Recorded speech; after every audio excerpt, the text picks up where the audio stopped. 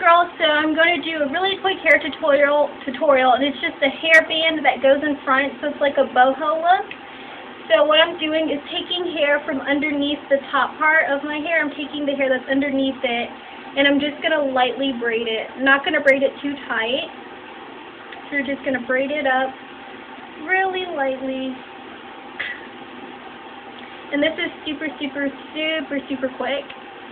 So, just going to braid this up. And you don't have to braid it up all the way, just enough. And then you're just wrap it across your head like this. And then you're going to pick up the hair behind or underneath, tuck it under, and then bobby pin it there. Or wherever you want it to be. You can have it showing if you want. Just bobby pin it. And then pull your hair back over. And there you go. You have your little look. Love you, girl. Bye.